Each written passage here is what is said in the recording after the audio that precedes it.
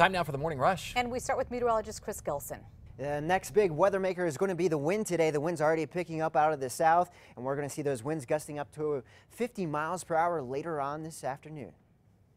Chris, thanks. As you get ready to head out the door, we're following today's top local stories. We'll start with Catherine Mazzone. New this morning, the Santa Fe School District fires back at the PED over claims it broke the law.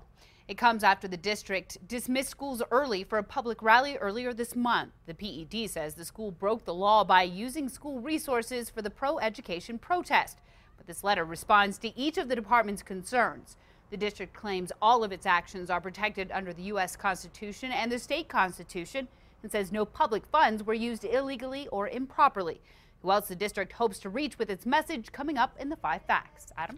Happening today, President Trump's expected to sign 2 new executive orders. The first will launch a wide-ranging review of the U.S. trade deficit with the purpose of identifying forms of trade abuse contributing to the deficit. The other seeks to strengthen anti-dumping rules and enforcement, which helps protect U.S. companies from foreign manufacturers selling goods at an unfair price. This morning, the governor of Georgia has issued a state of emergency for Atlanta's Fulton County after a massive fire and highway collapse during rush hour yesterday afternoon. The fire sparked during rush hour. Police frantically worked to stop traffic. Now investigators are looking into whether reels of fiber cable underneath the freeway fueled the flames. New this morning, internet users are fighting back against Congress after Republicans voted to block Obama-era privacy rules that prevented internet providers from selling users' browsing info without permission. 2 fundraising campaigns have already raised more than $200,000 to buy lawmakers' browsing histories and make them public.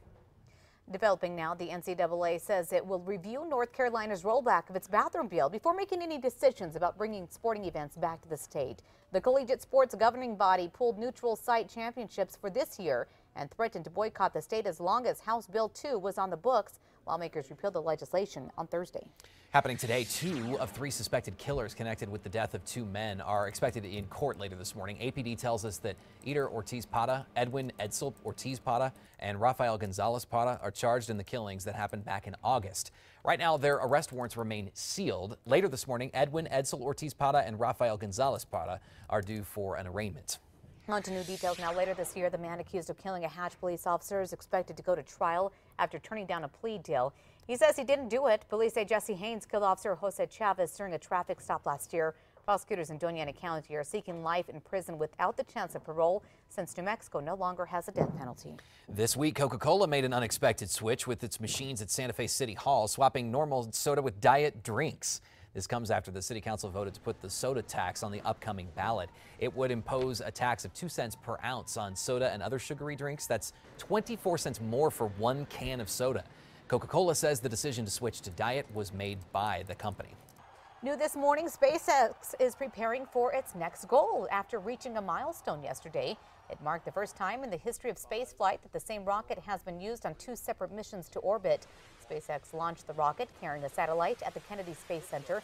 CEO Elon Musk announced his next goal to launch a rocket twice in 24 hours. Sarah. In just hours, a local 3rd grader behind a charity box that's helping classmates will be recognized by Mayor Richard Berry. Gavin Gallegos, a student at McCollum Elementary, built the supply box. Items like hygiene products and food are inside and are free to fellow classmates in need. Recently, his sister's softball team made a large donation as part of a community service deed. Mayor Berry will recognize Gavin as a Good Samaritan this morning at 11. Chris? We're at a Metro Threat Index today at an 8 because the winds are going to be picking up, gusting close to 45 miles per hour, plus colder air moving in as we head into the weekend. Facebook is getting into the fundraising game, letting users raise money for themselves or a charity, kind of like GoFundMe page. Facebook will take a cut, though. There's a nearly 7% transaction fee plus 30 cents per donation. Facebook says it's to cover security and fraud protection. Chris. Taking a look at traffic this morning, we do have some slowdowns from Jefferson to Montgomery, also slowdowns at the Coors Interchange along I-40. Adam? Opening today, London's Saatchi Gallery launches its newest exhibit, From Selfie to Self-Expression. This is a look at the history of selfies. It kicks off with Rembrandt, the 17th century Dutch artist. His paintings are represented on digital screens that one can actually like. The exhibition that runs until May includes selfies by celebrities, including David Beckham and reality TV star Kim Kardashian, of course. many more as well. Kim Kardashian, of course. The queen of selfies, That's right? Okay, bust out those sparkly dresses and tuxedos because today is National Prom Day. While the annual big dance usually brings up images of fashion and friends, National Prom Day also wants partygoers to be responsible while celebrating. The day is also a reminder to think back on your favorite prom memories. Do you guys have any favorite prom memories? So many. So many, Adam. No. Dancing, dancing, and more dancing, right? Yeah, right, exactly. All right, time for the 5 facts this morning. We start with number 5. So many he can't even think of them right now. Happening today, it's National Crayon Day. Crayola says it will ditch the color dandelion from its classic 24-count crayon box. It's going to be replaced with another color later on today. The company will announce dandelion's replacement again later on today. We'll let you know what happens. And number 4 this morning, a New Mexico priest is under fire after some parishioners say he made controversial remarks in front of children at Our Lady of Belen. Paulette Tafoya claims that Father Jonas Romea told the kids to not listen to liberals and then said that Muslims would do harm to them. After receiving complaints, the Archdiocese sent a letter to parents saying the priest's homily did not fully embrace the message of Jesus Christ.